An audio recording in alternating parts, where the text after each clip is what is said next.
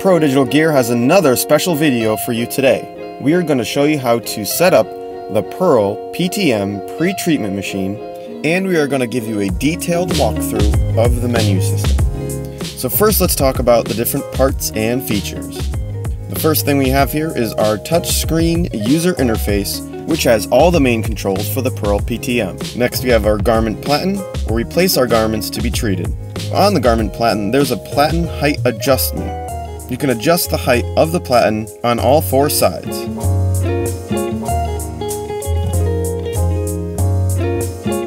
It is important to remember that this is an open pre-treatment machine. This means pre-treatment can become airborne.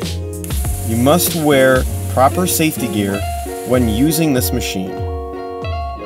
Also, you don't want to use this machine around other electronics such as computers and printers. We also have our nozzle cap, which can twist off if you need to clean or replace the nozzle.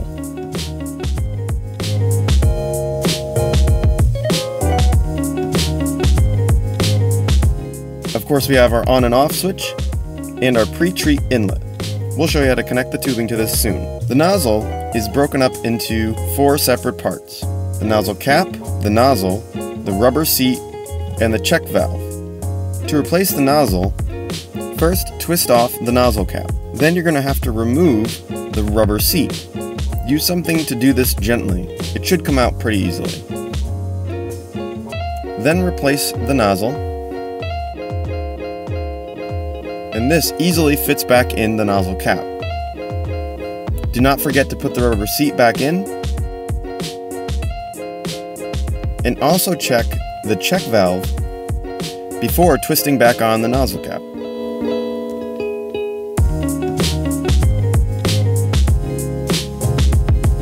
To set up and start using your Pearl PTM, you will need an all-purpose cleaner, shop rags or towels, and distilled water.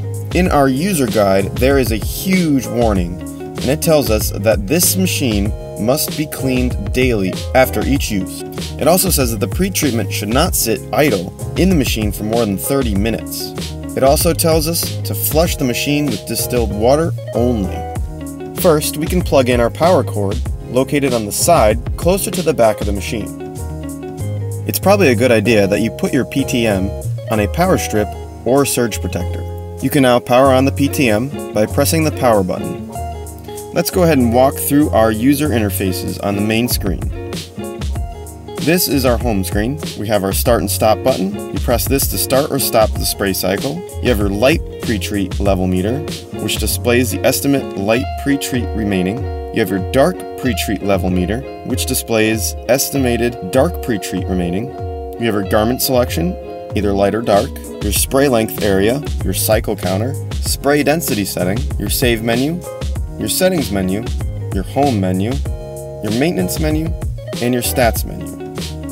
Let's look at our save menu first. You can save your configuration settings, and you can save up to 20 different files for configured settings. These are located here. Right here you have your settings display, which displays the current settings for the mode to save. You have your save button. You can then open your files with this button, and then you can also delete files with this button. Now let's go over to our settings menu.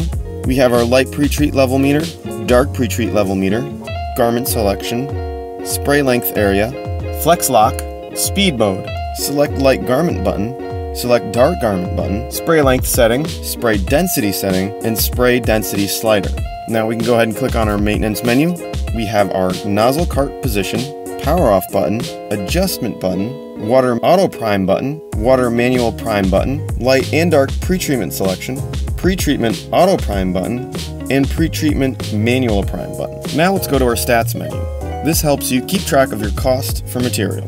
You have your light pre-treat level meter, your dark pre-treat level meter, your level meter amount, you have your reset level meter, light pretreatment cost per gallon, and dark pretreatment cost per gallon. Your machine info button, cycle counter, shirt cost, total run cost, and reset cycle count. Spare parts such as the nozzle, solenoid, check valve, and pump can also be purchased. And I might have mentioned this throughout the video, but it's very important. Priming and flushing needs to be done as specified.